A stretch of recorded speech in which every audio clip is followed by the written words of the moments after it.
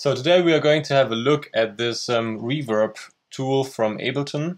So we have a piano track over here. I'm using a grand stretch piano from the Ableton Pack grand piano, and I'm letting it play those notes.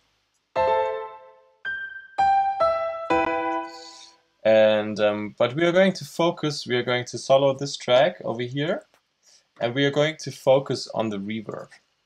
So let's drag in a new reverb from the audio effects, instruments, audio effects, go to reverb, drag this here, and that's the initial that you're getting.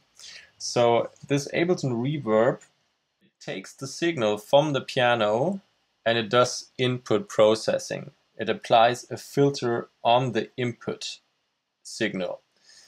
Then it treats early reflections, like very early reflections, like from the wall of the room, like a direct reflection from the wall of the room. And then it has global settings over here, and then it has a long tail. This diffusion network, what they call diffusion over here, is the tail of the reverb. So this is the early reflection of the reverb, and this is the tail of the reverb over here. And we have some possibilities of mixing those two parts. So let's have a look at the early reflections first and take out, that's the volume knob for the early reflections, and that's the volume knob for the diffusion, for the late diffusion. So let's take this down. We have a dry wet knob over here telling us how much the reverb is being applied, and let's leave this over here. So right now we shouldn't listen to any reverb. We only have the recorded piano sound applied to those MIDI notes over here. So I'm taking up the dry red knob over here now.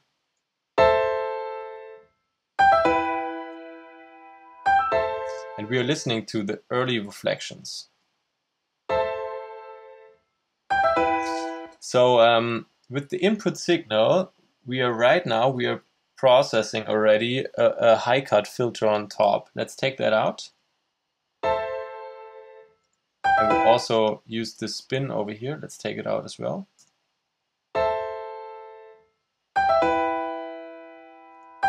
So now the input signal is getting through without any input processing.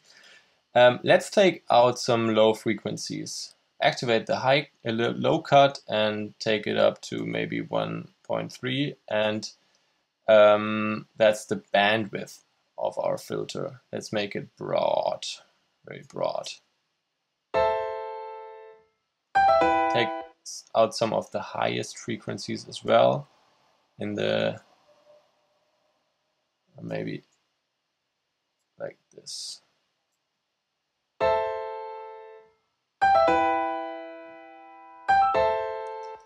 So that's a processed input signal over here with two filters, high cut and low cut.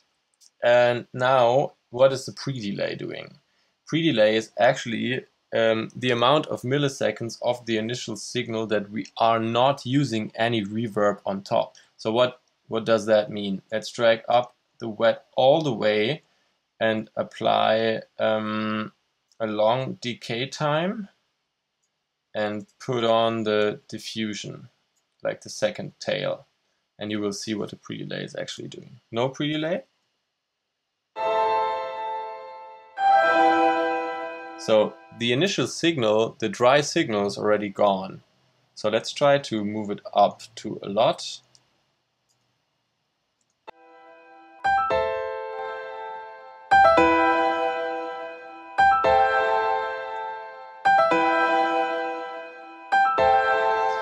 So you see, if you use the pre-delay and you don't have your reverb completely in the wet zone, then you will have the dry signal, and then after the pre-delay time, the reverb will be applied. You notice the reverb is coming always later now.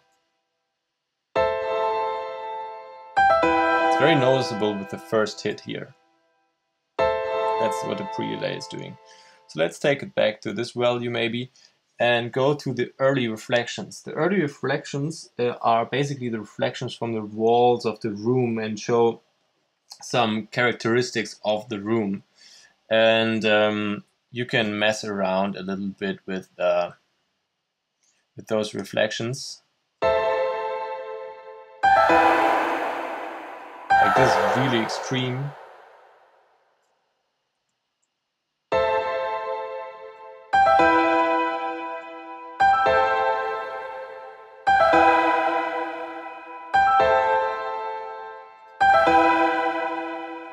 I'm leaving them out for the moment. So what shape, oh, let's leave them like this maybe.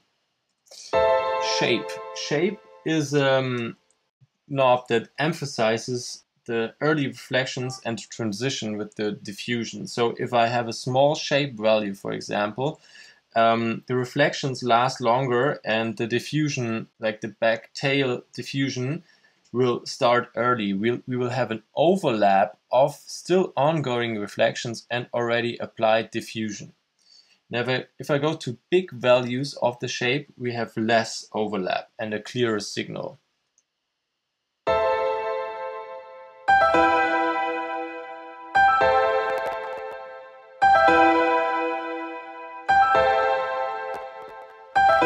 Those are like always depending on what types of sounds you're using. It's more noticeable or less noticeable. That's what shape is doing. The spin was modulating the early reflections, intensity and frequency, and you get this Doppler effect kind of feeling if you go up there. You can turn it off to save power as well. Speaking about saving power, CPU power, echo, mid, high are quality modes, and high will use up a lot more CPU. But sometimes for recording that would be nice. Maybe in a live setting you don't really need it in high quality. So size is a parameter that tells you transition between a metallic, very metallic, and a more diffuse reverb. So let's have a look at metallic.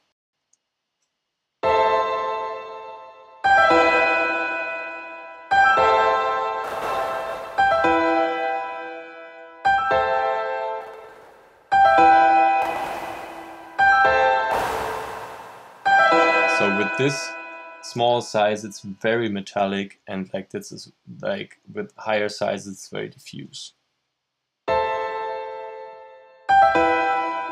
Sounds nicer to my ear on a piano like this, not too metallic. And the stereo is actually the stereo width of the output signal. It has a maximum of 120, and in this case, every ear gets an independent channel of reverb. And if we go down to 0, we have a mono.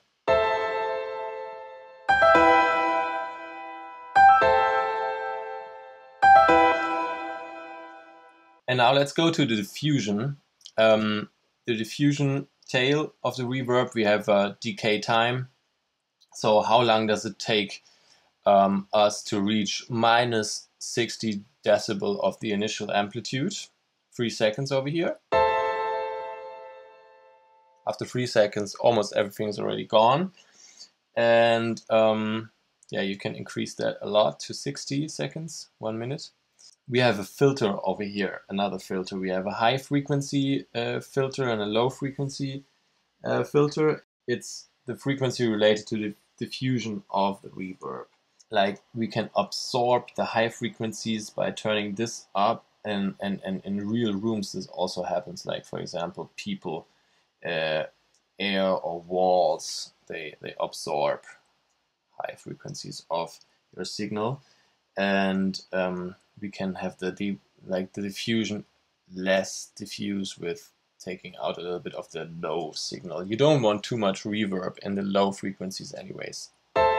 But with this high played piano, you don't really notice low frequencies, so this is more for mid frequency range sounds and taking out there. Or for a snare, for example, if you have a snare with a lot of mid frequencies, you can take out a lot of the low if you want to apply some reverb on top.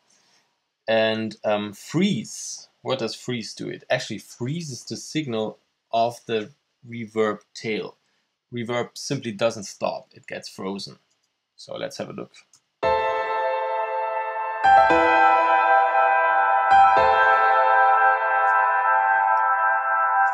Like it stays there. If we have it active, it stays there. But we can put on the cut knob as well with it to make sure that no new input signal gets added to the reverb and stacks up and creates this really weird sound. But you need some freezing first.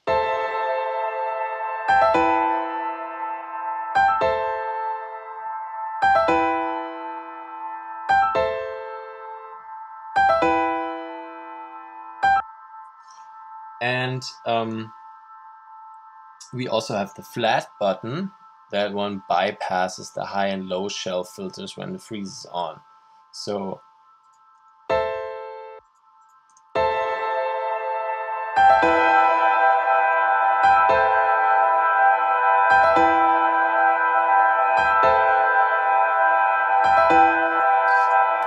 you can decide yourself if you really like to use this or you don't. Density is the density of the diffuse reverb, like how higher values produce denser ones and lower values thinner echoes. We also have a scale, which is actually working on the sharpness of the diffuse reverb part, and it has a big effect with small room sizes. So if we go down to with the room size over here, we take this off, we go a little lower in the decay time and the size gets smaller, maybe like this, and now we scale.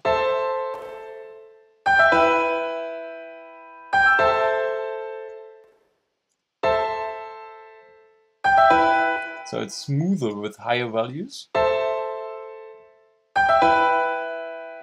And it gets pretty sharp with low values.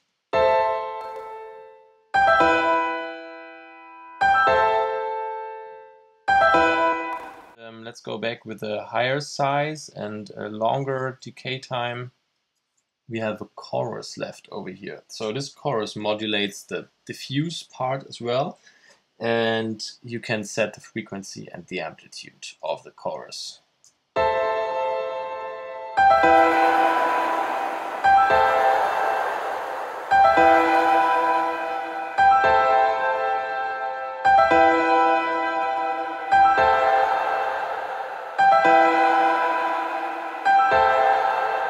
So I'm exaggerating to show you how it works. And now we have those knobs left over here. That one was controlling the amount of the early deflections we want to use. That one, diffuse part, volume, and that one is the overall application. How much do we add to the input signal? How much of the reverb do we add to the input signal? And let's play around a little bit.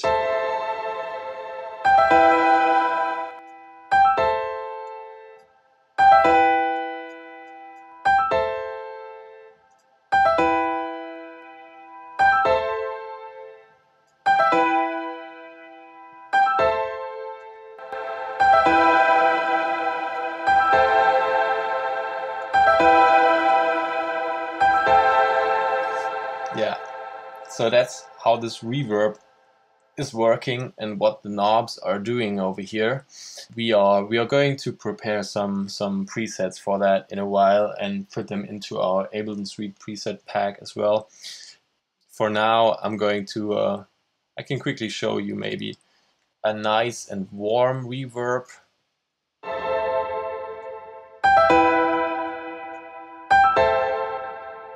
And a small one.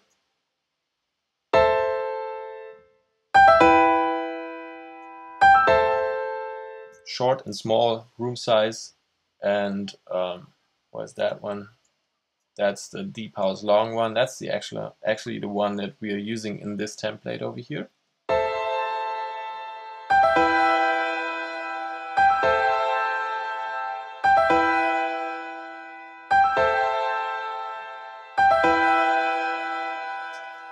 So I hope you got a little bit some information on this reverb, and you enjoyed the tutorial, make sure to subscribe to our channel and check out some of the other videos. And this entire template